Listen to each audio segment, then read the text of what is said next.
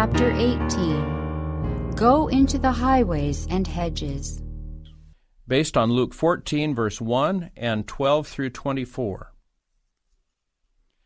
The Savior was a guest at the feast of a Pharisee. He accepted invitations from the rich as well as the poor, and according to his custom, he linked the scene before him with his lessons of truth. Among the Jews, the sacred feast was connected with all their seasons of national and religious rejoicing. It was to them a type of the blessings of eternal life. The great feast at which they were to sit down with Abraham, Isaac, and Jacob, while the Gentiles stood without and looked on with longing eyes, was a theme on which they delighted to dwell. The lesson of warning and instruction which Christ desired to give, he now illustrated by the parable of a great supper. The blessings of God, both for the present and for the future life, the Jews thought to shut up to themselves. They denied God's mercy to the Gentiles. By the parable, Christ showed that they were themselves at that very time rejecting the invitation of mercy, the call to God's kingdom. He showed that the invitation which they had slighted was to be sent to those whom they despised, those from whom they had drawn away their garments as if they were lepers to be shunned. In choosing the guests for his feast, the Pharisee had consulted his own selfish interest. Christ said to him, "When thou makest a dinner or a supper, call not thy friends, nor thy brethren, neither thy kinsmen, nor thy rich neighbors, lest they also bid thee again, and a recompense be made thee. But when thou makest a feast, call the poor, the maimed, the lame, the blind, and thou shalt be blessed. For they cannot recompense thee, for thou shalt be recompensed at the resurrection of the just." Christ was here repeating the instruction he had given to Israel through Moses. At their sacred feasts the Lord had directed that the stranger and the fatherless and the widow which are within thy gates shall come and shall eat and be satisfied. Deuteronomy 14:29. These gatherings were to be as object lessons to Israel. Being thus taught the joy of true hospitality, the people were throughout the year to care for the bereaved and the poor. And these feasts had a wider lesson. The spiritual blessings given to Israel were not for themselves alone. God had given the bread of life to them, that they might break it to the world. This work they had not fulfilled. Christ's words were a rebuke to their selfishness. To the Pharisees his words were distasteful. Hoping to turn the conversation into another channel, one of them, with a sanctimonious air, exclaimed, "Blessed is he that shall eat bread in the kingdom of God." This man spoke with great assurance, as if he himself were certain of a place in the kingdom. His attitude was similar to the attitude of those who rejoice that they are saved by Christ when they do not comply with the conditions upon which salvation is promised. His spirit was like that of Balaam when he prayed, "Let me die the death of the righteous, and let my last end be like his." Numbers 23:10. The Pharisee was not thinking of his own fitness for heaven, but of what he hoped to enjoy in heaven. His remark was designed to turn away the minds of the guests at the feast from the subject of their practical duty. He thought to carry them past the present life to the remote time of the resurrection of the just. Christ read the heart of the pretender, and fastening his eyes upon him, he opened before the company the character and value of their present privileges. He showed them that they had a part to act at that very time in order to share in the blessedness of the future. "A certain man," he said, "made a great supper, and bade many." When the time of the feast arrived, the host sent his servant to the expected guests with a second message, "Come, for all things are now ready." But a strange indifference was shown. All with one consent began to make excuse. The first said unto him, "I have bought a piece of ground, and I must needs go and see it. I pray thee, have me excused." And another said, "I have bought 5 yoke of oxen, and I go to prove them.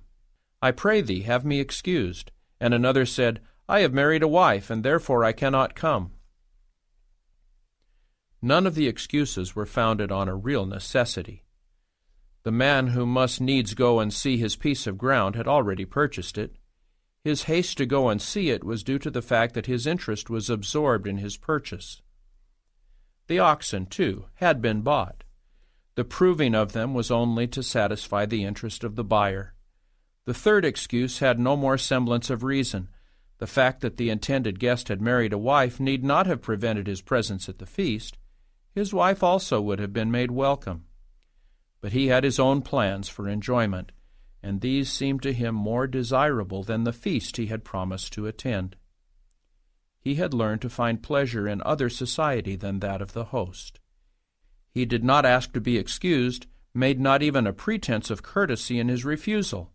The "I cannot" was only a veil for the truth. I do not care to come. All the excuses betray a preoccupied mind. To these intended guests, other interests had become all-absorbing. The invitation they had pledged themselves to accept was put aside, and the generous friend was insulted by their indifference.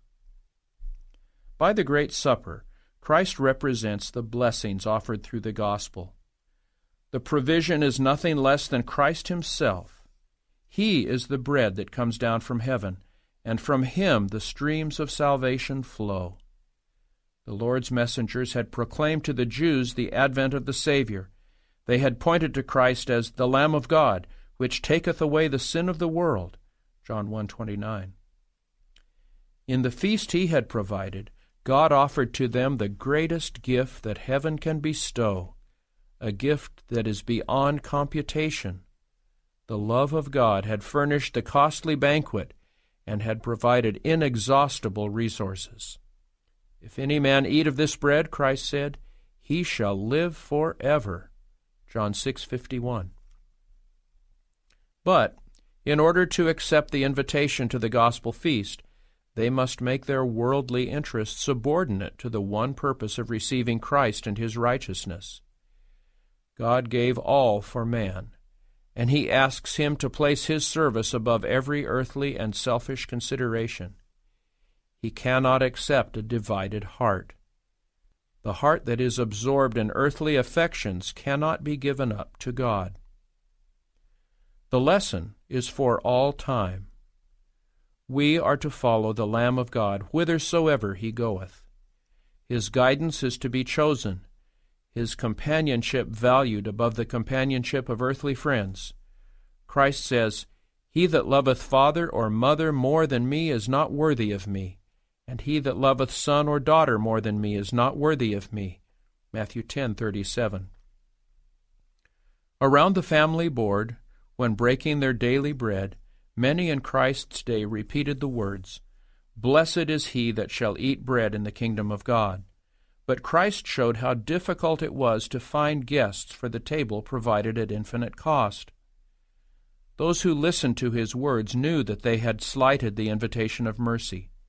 To them, worldly possessions, riches, and pleasures were all-absorbing. With one consent, they had made excuse. So it is now. The excuses urged for refusing the invitation to the feast cover the whole ground of excuses for refusing the gospel invitation.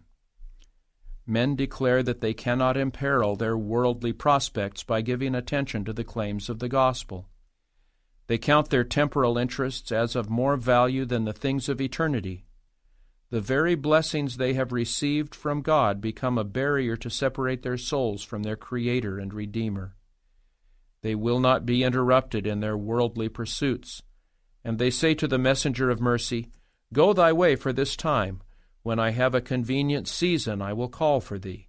Acts 24:25. Others urge the difficulties that would arise in their social relations should they obey the call of God. They say they cannot afford to be out of harmony with their relatives and acquaintances. Thus, they prove themselves to be the very actors described in the parable. The master of the feast regards their flimsy excuses as showing contempt for his invitation. The man who said, "I have married a wife, and therefore I cannot come," represents a large class. Many there are who allow their wives or their husbands to prevent them from heeding the call of God. The husband says, "I cannot obey my convictions of duty while my wife is opposed to it. Her influence would make it exceedingly hard for me to do so." The wife hears the gracious call, "Come, for all things are now ready," and she says, "I pray thee, have me excused." My husband refuses the invitation of mercy. He says that his business stands in the way. I must go with my husband, and therefore I cannot come. The children's hearts are impressed. They desire to come, but they love their father and mother, and since these do not heed the gospel call, the children think that they cannot be expected to come. They too say, "Have me excused." All these refuse the Savior's call because they fear division in the family circle. They suppose that in refusing to obey God, they are ensuring the peace and prosperity of the home. But this is a delusion. Those who sow selfishness will reap selfishness. In rejecting the love of Christ, they reject that which alone can impart purity and steadfastness to human love. They will not only lose heaven, but will fail of the true enjoyment of that for which heaven was sacrificed. In the parable, the giver of the feast learned how his invitation had been treated, and, being angry, said to his servant, "Go out quickly into the streets and lanes of the city, and bring in hither the poor, and the maimed, and the halt, and the blind." The host turned from those who despised his bounty, and invited a class who were not full, who were not in possession of houses and lands. He invited those who were poor and hungry, and who would appreciate the bounties provided. "The publicans and harlots," Christ said, "go into the kingdom of God before you." Matthew 21:31. However wretched may be the specimens of humanity that men spurn and turn aside from, they are not too low, too wretched, for the notice and love of God. Christ longs to have careworn, weary, oppressed human beings come to Him. He longs to give them the light and joy and peace that are to be found nowhere else. The various sinners are the objects of His deep, earnest pity and love. He sends His Holy Spirit to yearn over them with tenderness, seeking to draw them to Himself. The servant who brought in the poor and the blind reported to his master, "It is done as thou hast commanded, and yet there is room." And the Lord said unto the servant, "Go out into the highways and hedges, and compel them to come in, that my house may be filled." Here Christ pointed to the work of the gospel outside the pale of Judaism, in the highways and byways of the world. In obedience to this command, Paul and Barnabas declared to the Jews, "It was necessary that the word of God should first have been spoken to you, but seeing ye put it from you, and judge yourselves unworthy of everlasting life, lo, we turn to the Gentiles. For so hath the Lord commanded us, saying, I have set thee to be a light of the Gentiles, that thou shouldest be for salvation unto the ends of the earth. And when the Gentiles heard this, they were glad, and glorified the word of the Lord, and as many as were ordained to eternal life believed." Acts 13, verses 46 through 48. The gospel message proclaimed by Christ's disciples was the announcement of His first advent to the world. It bore to men the good tidings of salvation through faith in Him. It pointed forward to His second coming in glory to redeem His people, and it set before men the hope, through faith and obedience, of sharing the inheritance of the saints in light. This message is given to men today, and at this time there is coupled with it the announcement of Christ's second coming as at hand. The signs which He Himself gave of His coming have been fulfilled, and by the teaching of God's Word we may know that the Lord is at the door. John, in the Revelation, foretells the proclamation of the gospel message just before Christ's second coming. He beholds an angel flying in the midst of heaven, having the everlasting gospel to preach unto them that dwell on the earth, and to every nation and kindred and tongue and people, saying with a loud voice, Fear God, and give glory to Him, for the hour of His judgment is come. Revelation 14, verses 6 and 7. In the prophecy, this warning of the judgment with its connected messages is followed by the coming of the Son of Man in the clouds of heaven. The proclamation of the judgment is an announcement of Christ's second coming as at hand, and this proclamation is called the everlasting gospel. Thus, the preaching of Christ's second coming, the announcement of its nearness, is shown to be an essential part of the gospel message. The Bible declares that in the last days men will be absorbed in worldly pursuits, in pleasure and money-getting. They will be blind to eternal realities. Christ says, "As the days of Noah were, so shall also the coming of the Son of Man be. For as in the days that were before the flood they were eating and drinking, marrying and giving in marriage, until the day that Noah entered into the ark, and knew not until the flood came, and took them all away, so shall also the coming of the Son of Man be." Matthew 24, verses 37 through 39. So it is today. Men are rushing on in the chase for gain and selfish indulgence, as if there were no God, no heaven, and no hereafter. In Noah's day, the warning of the flood was sent to startle men in their wickedness and call them to repentance. So the message of Christ's soon coming is designed to arouse men from their absorption in worldly things. It is intended to awaken them to a sense of eternal realities, that they may give heed to the invitation to the Lord's table. The gospel invitation is to be given to all the world, to every nation and kindred and tongue and people, Revelation 14:6. The last message of warning and mercy is to lighten the whole earth with its glory. It is to reach all classes of men, rich and poor, high and low. "Go out into the highways and hedges," Christ says, "and compel them to come in, that my house may be filled." The world is perishing for want of the gospel. There is a famine for the word of God. There are few who preach the word unmixed with human tradition. Though men have the Bible in their hands, they do not receive the blessing that God has placed in it for them. The Lord calls upon His servants to carry His message to the people. The word of everlasting life must be given to those who are perishing in their sins. In the command to go into the highways and hedges, Christ sets forth the work of all whom He calls to minister in His name. The whole world is the field for Christ's ministers. The whole human family is comprised in their congregation. The Lord desires that His word of grace shall be brought home to every soul. To a great degree, this must be accomplished by personal labor. This was Christ's method. His work was largely made up of personal interviews. He had a faithful regard for the one soul audience. Through that one soul, the message was often extended to thousands. We are not to wait for souls to come to us. We must seek them out where they are. When the word has been preached in the pulpit, the work has but just begun. There are multitudes who will never be reached by the gospel unless it is carried to them.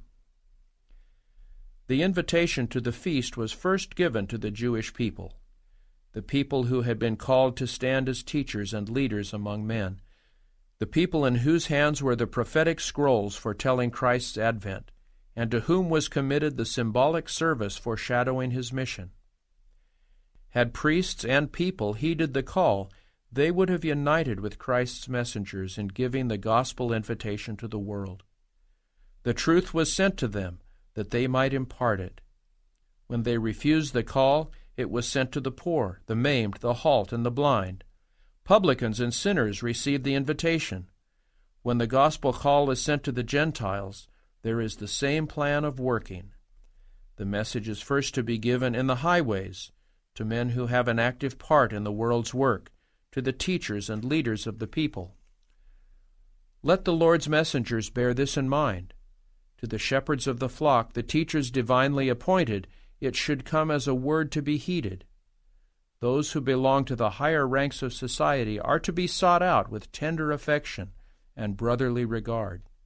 Men in business life, in high positions of trust, men with large inventive faculties and scientific insight, men of genius, teachers of the gospel whose minds have not been called to the special truths for this time, these should be the first to hear the call. To them the invitation must be given. There is a work to be done for the wealthy. They need to be awakened to their responsibility as those entrusted with the gifts of heaven.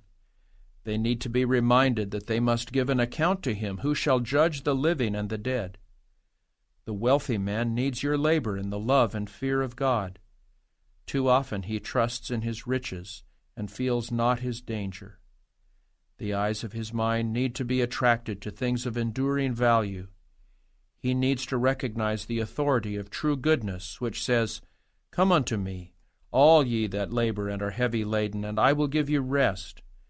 Take my yoke upon you, and learn of me, for I am meek and lowly in heart, and ye shall find rest unto your souls, for my yoke is easy, and my burden is light." Matthew 11:28-30. Those who stand high in the world for their education, wealth, or calling are seldom addressed personally in regard to the interests of the soul. Many Christian workers hesitate to approach these classes, but this should not be. If a man were drowning, we would not stand by and see him perish because he was a lawyer, a merchant, or a judge. If we saw persons rushing over a precipice, we would not hesitate to urge them back, whatever might be their position or calling. Neither should we hesitate to warn men of the peril of the soul. None should be neglected because of their apparent devotion to worldly things. Many, in high social positions, are heart-sore and sick of vanity.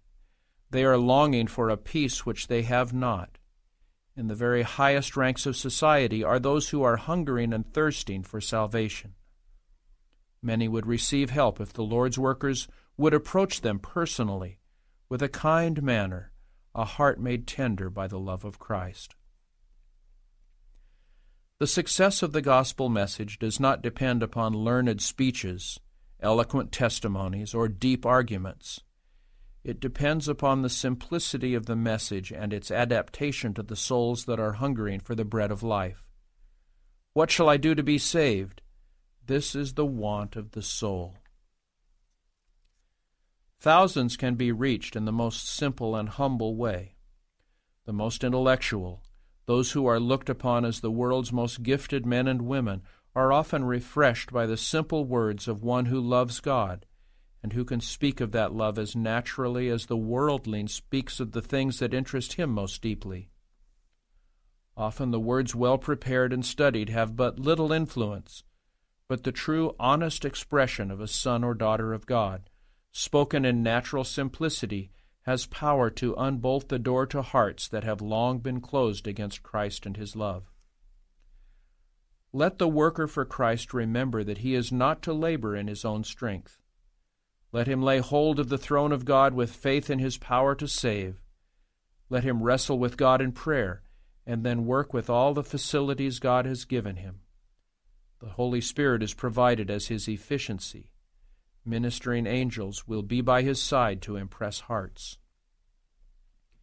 If the leaders and teachers at Jerusalem had received the truth Christ brought, what a missionary center their city would have been. Backslidden Israel would have been converted. A vast army would have been gathered for the Lord, and how rapidly they could have carried the gospel to all parts of the world. So now, if men of influence and large capacity for usefulness could be won for Christ, then through them what a work could be accomplished in lifting up the fallen, gathering in the outcasts, and spreading far and wide the tidings of salvation. Rapidly the invitation might be given, and the guests be gathered for the Lord's table. But we are not to think only of great and gifted men, to the neglect of the poorer classes. Christ instructs His messengers to go also to those in the byways and hedges, to the poor and lowly of the earth, in the courts and lanes of the great cities, in the lonely byways of the country, are families and individuals, perhaps strangers in a strange land, who are without church relations, and who in their loneliness come to feel that God has forgotten them. They do not understand what they must do to be saved. Many are sunken in sin. Many are in distress. They are pressed with suffering, want, unbelief, despondency. Disease of every type afflicts them, both in body and in soul. They long to find a solace for their troubles, and Satan tempts them to seek it in lusts and pleasures that lead to ruin and death. He is offering them the apples of Sodom that will turn to ashes upon their lips. They are spending their money for that which is not bread, and their labor for that which satisfieth not. In these suffering ones we are to see those whom Christ came to save. His invitation to them is, Ho, every one that thirsteth, come ye to the waters, and he that hath no money, come ye, buy and eat. Yea, come, buy wine and milk without money and without price. Hearken diligently unto me, and eat ye that which is good, and let your soul delight itself in fatness. Incline your ear, and come unto me. Hear, and your soul shall live. Isaiah 55, verses 1-3. God has given a special command that we should regard the stranger, the outcast, and the poor souls who are weak in moral power. Many who appear wholly indifferent to religious things are in heart longing for rest and peace. Although they may have sunken to the very depths of sin, there is a possibility of saving them. Christ's servants are to follow his example. As he went from place to place, he comforted the suffering and healed the sick. Then he placed before them the great truths in regard to his kingdom. This is the work of his followers. As you relieve the sufferings of the body, you will find ways of ministering to the wants of the soul. You can point to the uplifted Savior and tell of the love of the great Physician who alone has power to restore. Tell the poor desponding ones who have gone astray that they need not despair. Though they have erred and have not been building a right character, God has joy to restore them, even the joy of his salvation. He delights to take apparently hopeless material, those through whom Satan has worked, and make them the subjects of his grace. He rejoices to deliver them from the wrath which is to fall upon the disobedient. Tell them there is healing, cleansing for every soul. There is a place for them at the Lord's table. He is waiting to bid them welcome. Those who go into the byways and hedges will find others of a widely different character, who need their ministry. There are those who are living up to all the light they have, and are serving God the best they know how, but they realize that there is a great work to be done for themselves and for those about them. They are longing for an increased knowledge of God, but they have only begun to see the glimmering of greater light. They are praying with tears that God will send them the blessing which by faith they discern afar off. In the midst of the wickedness of the great cities, many of these souls are to be found. Many of them are in very humble circumstances, and because of this they are unnoticed by the world. There are many of whom ministers and churches know nothing, but in lowly, miserable places they are the Lord's witnesses. They may have had little light and few opportunities for Christian training, but in the midst of nakedness, hunger, and cold they are seeking to minister to others. Let the stewards of the manifold grace of God seek out these souls, visit their homes, and through the power of the Holy Spirit minister to their needs. Study the Bible with them and pray with them, with that simplicity which the Holy Spirit inspires. Christ will give his servants a message that will be as the bread of heaven to the soul. The precious blessing will be carried from heart to heart, from family to family. The command given in the parable to compel them to come in has often been misinterpreted. It has been regarded as teaching that we should force men to receive the gospel, but it denotes rather the urgency of the invitation and the effectiveness of the inducements presented. The gospel never employs force in bringing men to Christ. Its message is, Ho, every one that thirsteth, come ye to the waters. Isaiah 55:1. The Spirit and the bride say, Come, and whosoever will, let him take of the water of life freely. Revelation 22:17. The power of God's love and grace constrains us to come. The Savior says, Behold, I stand at the door and knock. If any man hear my voice and open the door, I will come into him, and will sup with him, and he with me. Revelation 3:20. He is not repulsed by scorn or turned aside by threatening, but continually seeks the lost ones, saying, How shall I give thee up? Hosea 11:8. Although his love is driven back by the stubborn heart, he returns to plead with greater force. Behold, I stand at the door and knock. The winning power of his love compels souls to come in. And to Christ they say, Thy gentleness hath made me great. Psalm 18:35. Christ will impart to his messengers the same yearning love that he himself has in seeking for the lost. We are not merely to say, Come. There are those who hear the call, but their ears are too dull to take in its meaning. Their eyes are too blind to see anything good in store for them. Many realize their great degradation. They say, I am not fit to be helped. Leave me alone. But the workers must not desist. In tender pitying love, lay hold of the discouraged and helpless ones.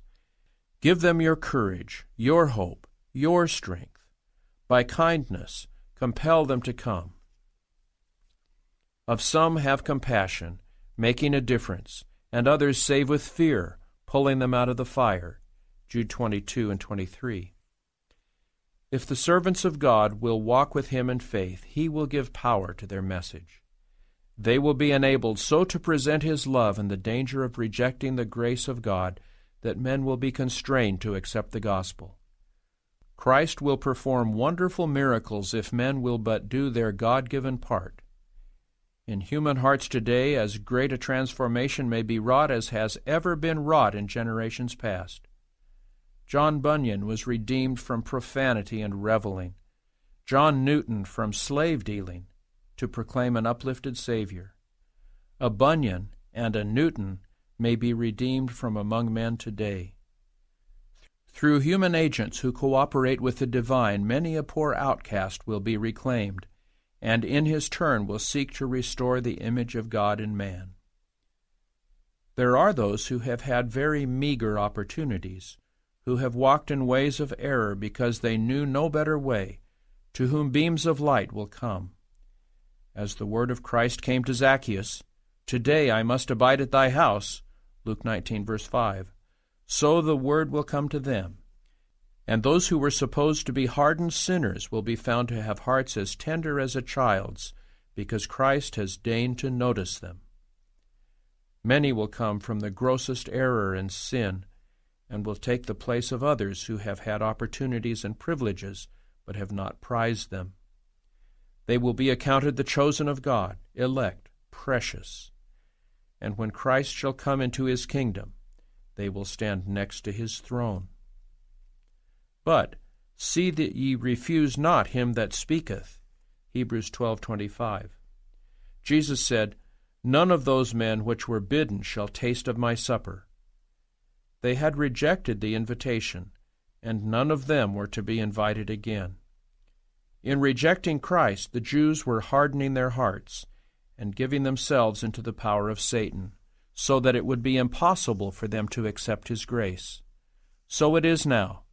If the love of God is not appreciated and does not become an abiding principle to soften and subdue the soul, we are utterly lost. The Lord can give no greater manifestation of his love than he has given. If the love of Jesus does not subdue the heart, there are no means by which we can be reached.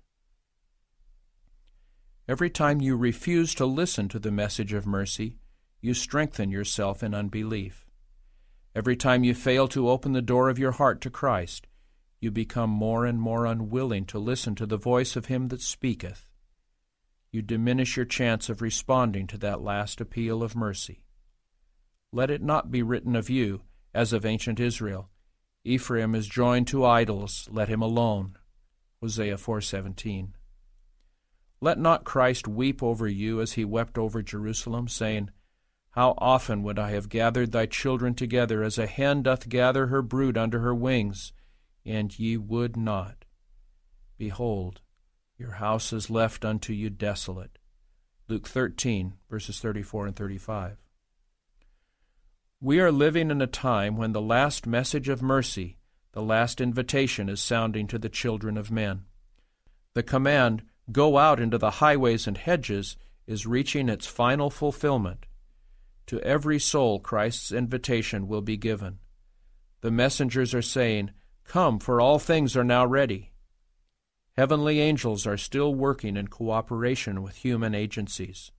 The Holy Spirit is presenting every inducement to constrain you to come.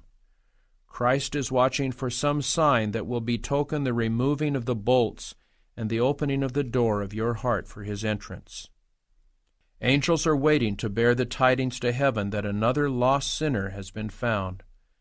The hosts of heaven are waiting, ready to strike their harps and to sing a song of rejoicing that another soul has accepted the invitation to the gospel feast.